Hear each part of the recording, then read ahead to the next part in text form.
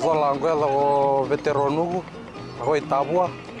Ako do talitain na barongo na Bula FM, nambando na seri. Bula, ang gono ilutoka do talita ka ng Bula FM berarti nambando na seri. Ni Bula binaka, nandraking ko sa Bula FM nga. Na kasi. Nalang ko sa mundo active ng Bula FM nambando na seri nusuri. Ni Bula binaka, nalang ko Jerry, yang melambasa. Do barongo na Bula FM, nambando. Bula FM, nambando na seri. In the news tonight, Fiji accepts PIDF chairmanship. Alleged murder leaves Lambasa taxi drivers in fear. And Fiji ideal for re-export center. From the studios of FBC Suva, Jackie Spate. Fiji has accepted the chairmanship of the Pacific Islands Development Forum following the conclusion of the Leaders' Summit at the Pullman Resort in Nadi today. Prime Minister Vurenge Bainimarama has assured the leaders that Fiji will continue to build a legacy for the PIDF that is worthy of its founding ambitions. Details with Felipe Naikaso. While acknowledging PIDF's outgoing chair and his Solomon Islands counterpart Prime Minister, Vurenge Bainimarama told the members that Fiji will build on the progress that's been made within the organization. We will continue to carry Pacific interests and perspectives of the highest regional and international stages. And we will place a renewed focus on making this organization a relevant force in the lives of every citizen it is intended to represent. It was also highlighted that a lot of issues in the Pacific are being missed by other regional players, and the PIDF must step in to fill the gap. Issues such as the empowerment of women, young people and those living with disabilities, the management of waterways, building up our regional tourism market, and combating flows of drugs and illicit materials through Pacific waters. These are the challenges our citizens are demanding that we, as their leaders, address. Similar sentiments were also shared by the outgoing PIDF Secretary General. Pacific organization focusing entirely on Pacific people. And I think that what's make a bit the difference between the Pacific Islands Development Forum and other regional organizations, because we are essentially only a Pacific voice around the table. Bilateral meetings also ran concurrently during the two-day summit. Felipe Naikaso, FBC News. Fiji's Sol O'Mara has been appointed the next Secretary General for the Pacific Islands Development Forum. Mara takes over from Canadian-born Francois Martel, whose four-year term ends this year. Martel, who oversaw the establishment of the PIDF Secretariat in Suva, has given his best wishes to the incoming General Secretary. Sol O'Mara is currently Fiji's ambassador to the United States of America and will take over the reins in October. Speaking to FBC News, Martel says, while praising the achievements of the regional body, says more tangible outcomes could have been reached. It's 4 years, and in the charter it specifies that we need to review every 4 years. I think it's important because there are always emerging issues, but issues of ocean and issues of climate action particularly, and advocacy will still remain very important. Taxi owners and operators in Lambasa are now working in fear following the alleged murder of 33-year-old taxi driver Sanjesh Kumar over the weekend. And they are calling for increased police presence, especially at night. Eleanor Tarangaivu reports. The Fiji Taxi Association in Lambasa has denounced the attack and murder of one of its members over the weekend. We are really shocked. 33-year-old Sanjesh Kumar's body was found lifeless early on Sunday morning beside this farmhouse at Wunikawakawa in Nakama, about 20 kilometers outside of Lambasa town. According to police, there were visible injuries on his body.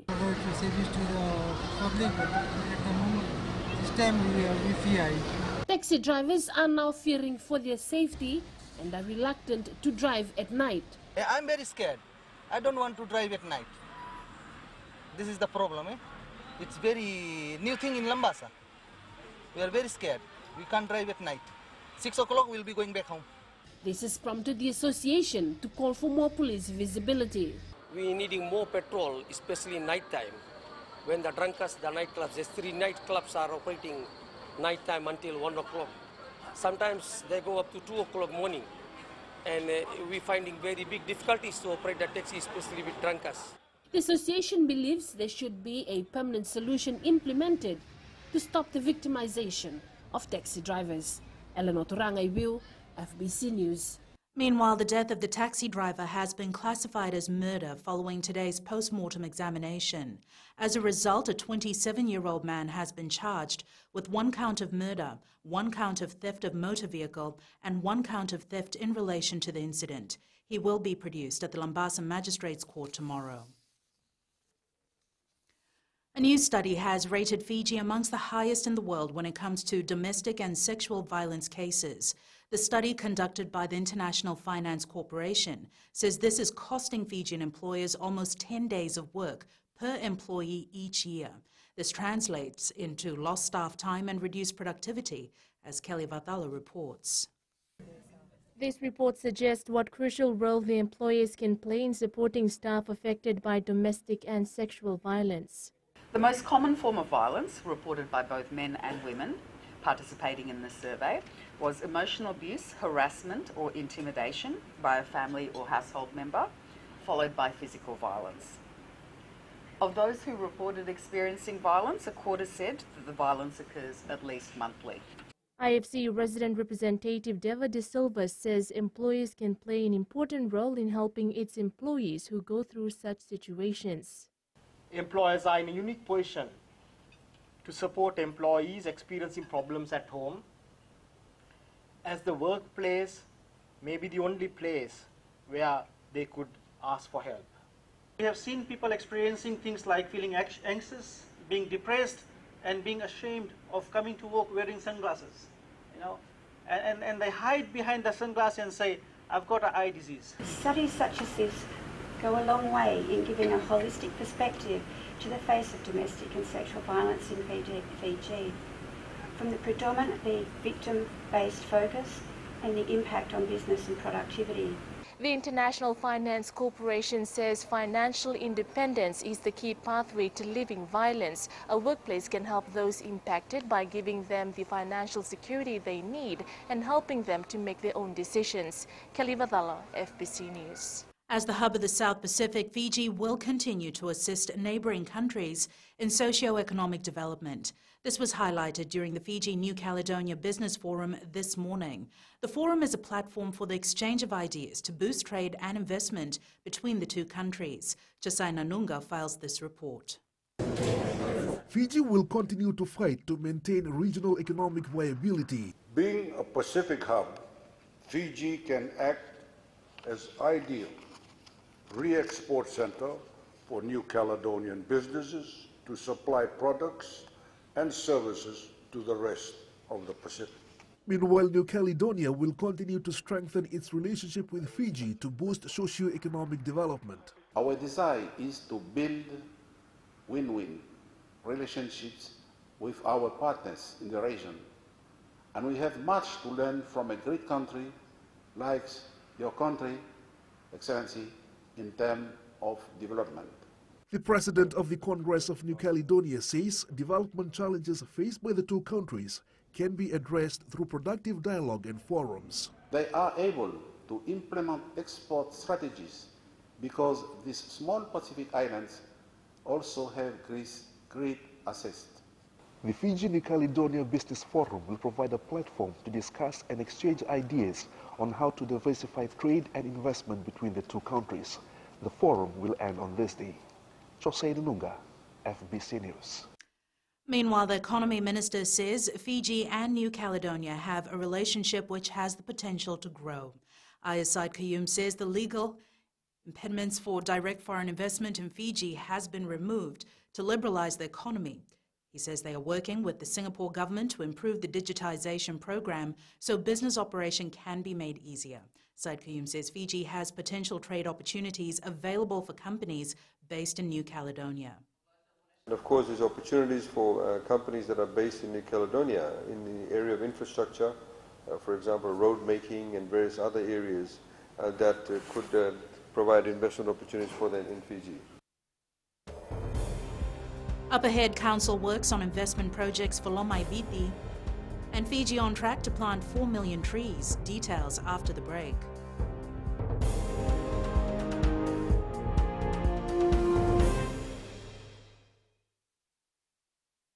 Hi, Bula. I'm Selai from Nandi. I love Gold FM, only the classic hits. Hi, my name is Sotiama here in Ba. We love listening to Gold FM, only the classic hits. Bula, I'm Miri. I'm from Lotoka and I love Gold FM because they play all my classic hits. Hi, my name is Fiona from Tavua and I love listening to Gold FM, only the classic hits. Hi, I'm Ini from Raki Raki. I love Gold FM, only the classic hits. Gold FM, only the classic hits. There have been no traditional disputes over the vacant chiefly titles within the Lomai Viti province. This was confirmed to the Native Lands Commission by the chiefs of the province. Provincial Council Chair Chochin Garnivalu says unity is important in order to fill these vacant positions in any village, the Kina o Yasana. The chiefs have been briefed by the Luluni Veteran Gonwa that he is glad to say with authority that there have been no disputes. The Lomai Viti Provincial Council is looking to invest $278,000 in Kontiki Finance. The money collected from provincial council levies will go towards development projects in the province of Lomai Viti. Lena Rees reports. The Lomai Viti Provincial Council currently has $1.5 million invested in Fijian Holdings Unit Trust and are looking to generate more returns for the province through other investments. We're going to go there for investments at the Kina level, village level, at the Sana level. So that currently we are funding our own, only the salaries are being paid by the government. All the other expenses are being taken over from the ripples of the investment of 1.5, which is already there. The youth group in Sawayeke and Ngawa also playing an active role in the development projects in their village and province. One crib of kava planted will give one youth $50, and we calculated 1,000 kava crops planted by one youth and the money that it will rake in. This plan is then presented to the Sana and Nivanua, and yesterday the chiefs acknowledged the completion of the community hall by the youth, and 2 more projects are in the pipeline. Issues that were raised today in the 3 meetings that were held amongst the women of the Lomai Viti Provincial Council, the men and the youth, will further be discussed in the Lomai Viti Provincial Council meeting proper that begins tomorrow here in Sawayeke Ngau. Lena Rees, FBC News. Culture and tradition became a clear priority at the UN Decade for Ocean Science consultations last week in Nouméa. With the Pacific spearheading the global deliberations, a major cross-cutting theme of the Ocean Science Decade from 2021 to 2030 will be the inclusion of culture and traditional knowledge. Maggie Boyle was in New Caledonia and files this report. I think that this is a unique contribution that the Pacific region can make. USP's head of the Oceania Centre for Arts explains that the inclusion of the region's connection to the ocean must be unequivocal. So for many of us, I guess our concern and our continual concern is that the UN agenda is obviously a blanket global agenda, and there's often very little leeway for inclusion. And people often forget that it's very important to be explicit in that documentation. Another key aspect of deliberations here on the cusp of the UN Decade for Ocean Science is the importance of culture and tradition and its place, particularly in the Pacific. This particular meeting is so important because you have the authorities around the table who may not have recognized the importance of indigenous knowledge. Meanwhile, Pacific Community Head of Ocean Affairs Jens Kruger says while he expected other issues to top the agenda, he's been pleasantly surprised. We're really saying that the Pacific really has something unique and has something to teach the world, and this is an excitement we've generated, and it's really coming from our hearts, and we need to be consistent and united in that message. A recent UN report noted that the world's oceans are failing and that we have until 2030 to prevent a catastrophe. Maggie Boyle, FBC News. The vandalizing of business properties in Nausori town is a concern for the council. Chief Executive Deo Narayan says the properties are usually damaged after closing hours. The council holds scheduled monthly meetings with the police, the Commissioner Central and other relevant agencies to look at ways to address the vandalism. people do vandalize things, they do things which shouldn't be happening, but we are just only requesting our police colleagues to be more vigilant in the town area in post-official working hours, so that we can minimize and provide more secure environment for our business operators and our public at large. There are currently 1,600 registered businesses in Nausori town providing services to 3 major provinces, Tailevu, Rewa and Naitasiri. Fiji is on track in its efforts of planting 4 million trees in 4 years. Permanent Secretary for Forestry Pene Mbali says 400,000 trees have been planted so far. He says people are also coming forward and pledging to plant trees. Today, Prime Minister Vorenge Bainimarama and members of the Pacific Islands Development Forum planted a few trees at the Pullman Resort in Nadi. Good news coming along. Our people are reaching out to members of the community, and as we speak, we are receiving pledges and commitment to for landowners to give their land for us to plant, some as high as 900 hectares of land. And Karoy joins us now with business. Thank you, Jackie. Coming up, banking to be made easier for persons with disabilities. And in growing Fiji, new crossing to boost rice production. Stay with us.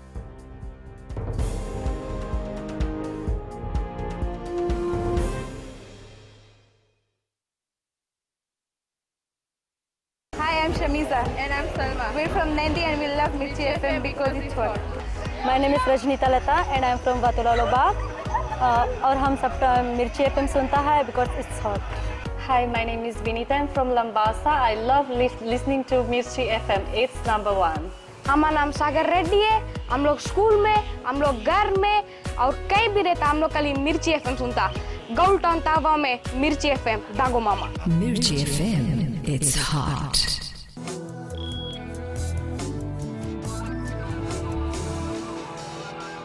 Leading business tonight, HFC Bank will now work with International Center for Democratic Partnerships to help persons with disabilities.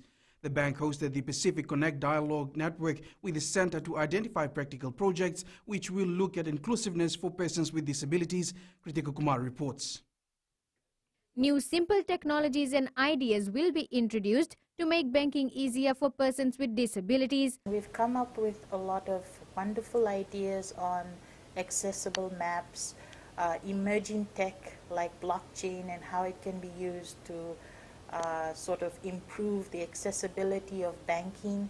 The innovative ideas will also benefit those in remote islands. It applies not just for people with special abilities, but also people in the rural areas as well.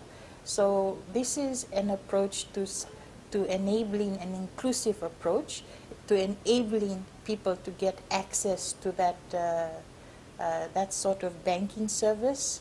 One of the key conversations this morning has been around education and then also access to jobs. So their independence about being able to earn an income. More than 20 participants are part of the dialogue. The ICDP is an independent organization which engages with Pacific governments, businesses, academics and community leaders to discuss digital challenges in order to identify and facilitate the progress of associated projects. Kritika Kumar, FBC News. Getting the relevant support needed for farming is what made Chochi Ramasima the best farmer of the year.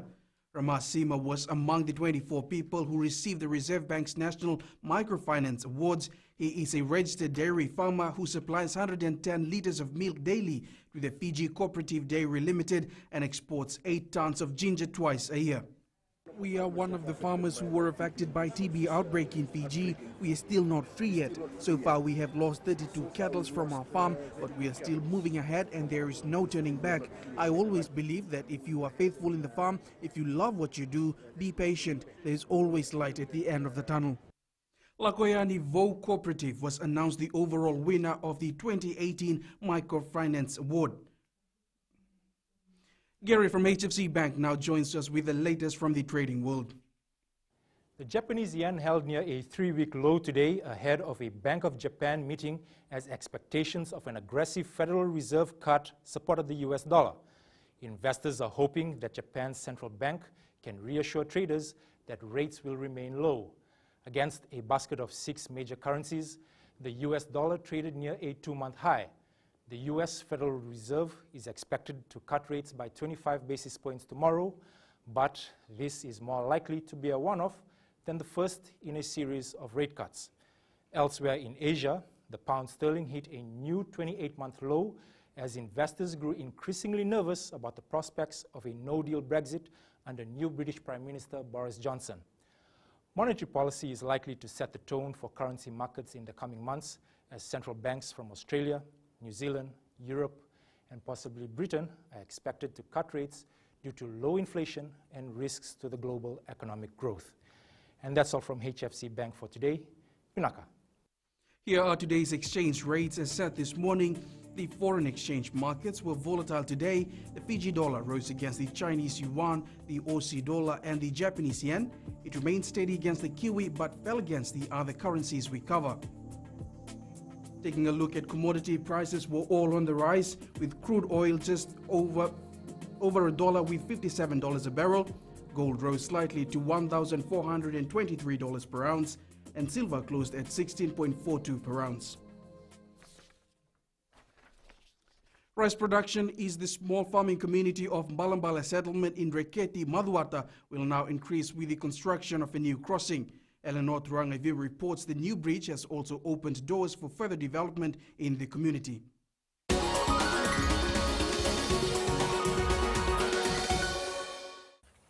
For decades, the small rice farming community in Reketi has had accessibility issues due to the poor state of the bridge that links them to the main highway. We, the people from this settlement, worked together to build a temporary crossing. With the help of the Fiji Roads Authority and the Ministry of Agriculture, community members constructed a new bridge. It was officially opened by the Minister of Agriculture, Dr. Mahendra Reddy, yesterday. A small help like this, we can really have a major boost in production in this area, which was kind of isolated and disconnected from the main highway, which gets them access to the market. The Ministry of Agriculture has also committed to properly construct a farm road for the community and put in a proper drainage system. We are very happy that the minister came to open this new crossing. It's the first time that a minister has come to this settlement, and we're very happy.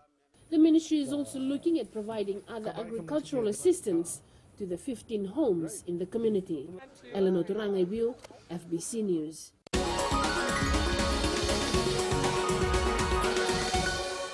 That's it from Business Tonight. Sports is up next with Jamie. Thanks, Corey, and good evening in Sports Tonight. It's better to make mistakes now, says John McKee.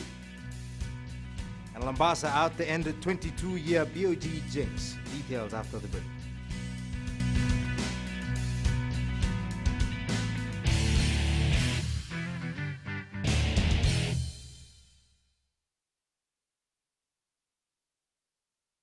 Natango meria maramani waya manatu sawa aweti kitunde nandi ya ndo marata kana baronga na Radio Fiji 1 yawa asna vatili yawa maga Monica tondo baronga vale bona doma ibiti Lambasa bula natango aprosla ngarse ngor kraki do televe ona baronga na Radio Fiji 1 na doma ibiti natango tsani bukia ngoni na mosi ando taleta kana baronga na Radio Fiji 1 na doma ibiti so Radio Fiji 1 na doma ibiti.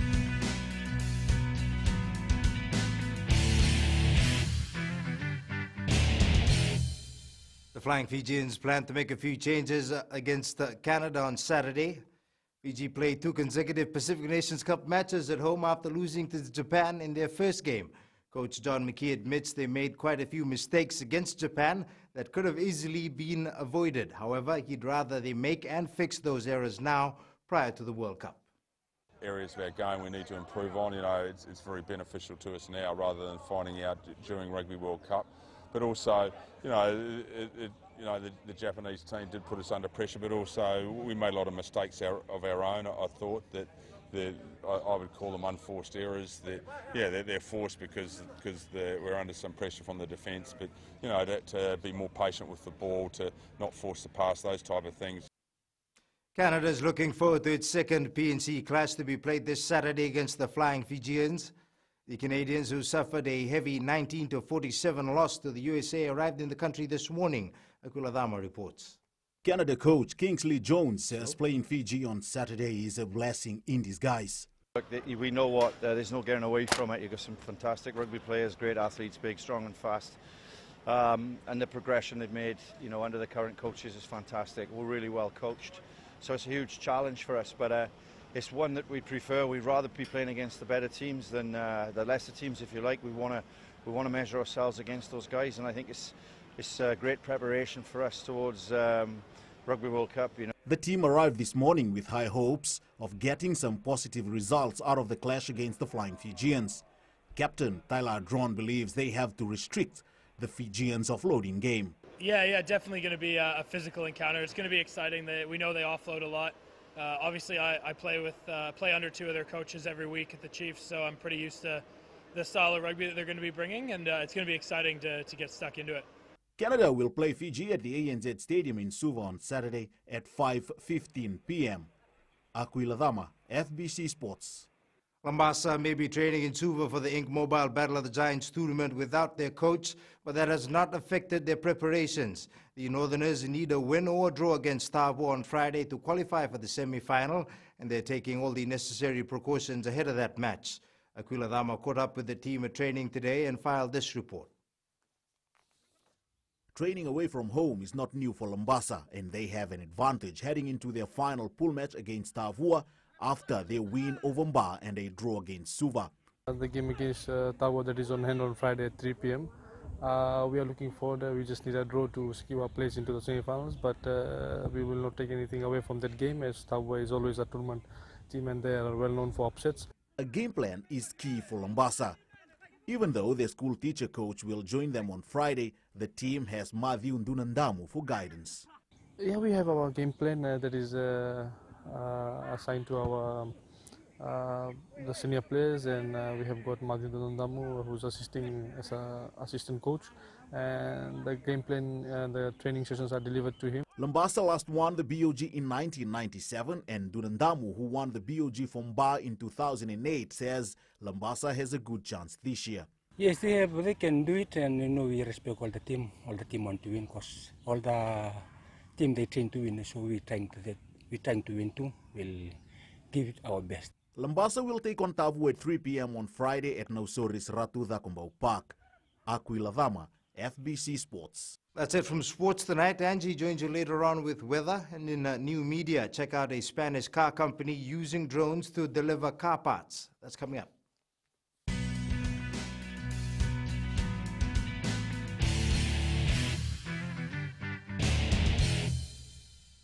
रहता है। हमारा नाम उमेश कुमार, हम देता है रेलू और radio Fiji में हरदम सुनता है। बहुत पुराना गाना लगे और बहुत रोते सुनता है, बहुत अच्छा लगे हमको। उमेश चंद्रा और कांता चंद्रा हमारा वाइफ है। हम लोग रेडियो फिजी 2 बहुत सुंदर से सुनता है, बहुत अच्छा प्रोग्राम, नंबर 1 रेडियो। कुमार स्वामी नायकर गोंगो लुगु लटोका रेडियो फिजी 2 में पुराना गाना लगे, हमें बहुत अच्छा लगे। कुमार नकाफी में रहता है, रेडियो फिजी 2 सुनता है। रेडियो फिजी 2, देश की धड़कन। And it's weather time now with Angie.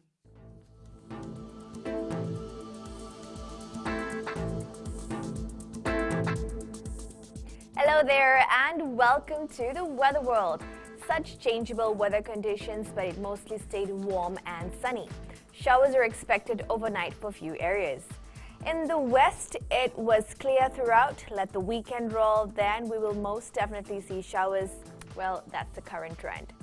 Eastwards from Peck Harbour to Suva, lovely warm day with of course showers in the bag for tonight. And up north, sunny spells were just the kind we need on a weekend.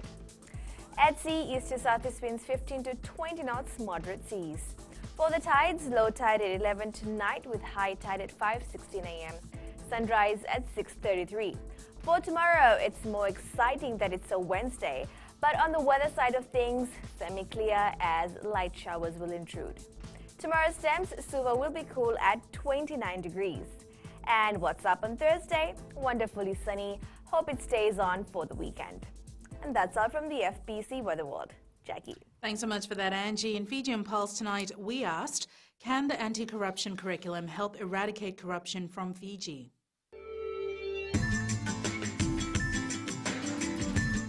I think it's a great idea to start with children. Most definitely there'll be a big impact at that young age. But ultimately, change really starts at home. I think this lesson will be helpful because it will eradicate corruption in Fiji. I think this is a good idea because this will help address the increasing corruption issues around the country. I think that it will not eradicate corruption because more should be done. No, I don't think so. It depends on how we taught the children.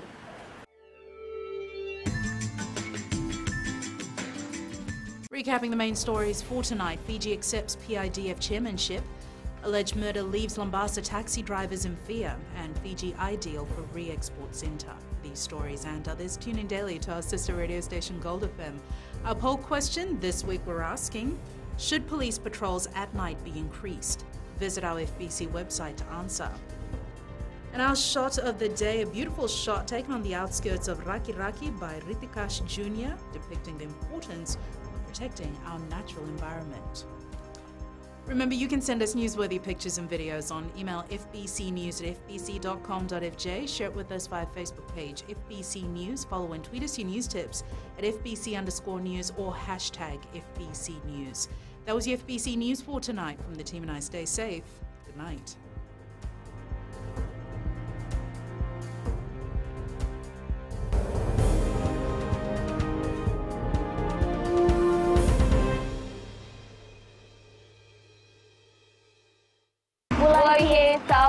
We love Today FM. Today FM rocks. Bulaminaka, I'm Linda Fong. I studied Suva. I love listening to Today FM because they play latest music and they rock. Hi, my name is Osnate. I'm from Ba. I love listening to Today FM. Today FM rocks. Bula, I'm Makereta from Nandi. We love listening to Today FM. Here in Nandi, it rocks. Hi, I'm Shania. I'm from Lotoka and I love Today FM and it rocks. Today's hit music on Today FM.